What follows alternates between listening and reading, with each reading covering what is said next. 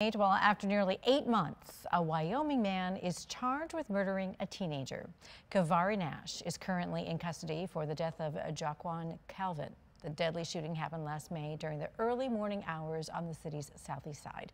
13 on your side's Carla Byron joins us now. Carla, you found something interesting in the court documents surrounding this shooting. Val, police say Nash was found to have been at the scene of the crime through his GPS tether, and witnesses say Nash was firing his gun indiscriminately when the victim was hit. The probable cause affidavit states Kavari Nash was with 15-year-old Jaquan Calvin in the area of Prince Street and Alto Avenue when the shooting happened. Police determined Nash was out on bond with a GPS tether, which is how they established he was there. Police say a stolen Audi arrived with people inside, and Calvin began talking with someone in the car who had a handgun.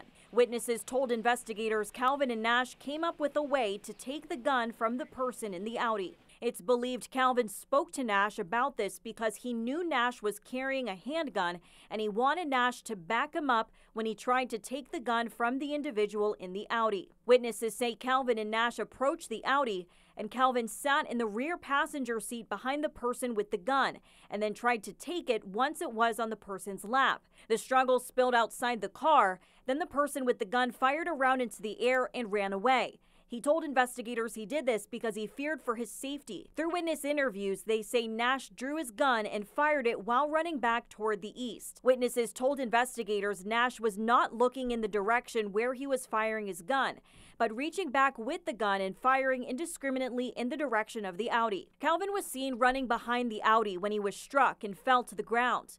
According to his obituary, he was a freshman at Ottawa Hills High School, and he enjoyed playing with his siblings, dancing, and playing outdoor sports, especially basketball.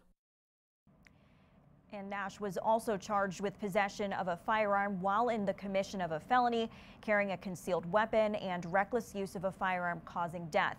He was already being held in jail on unrelated charges. His next court appearance is scheduled for February. Val.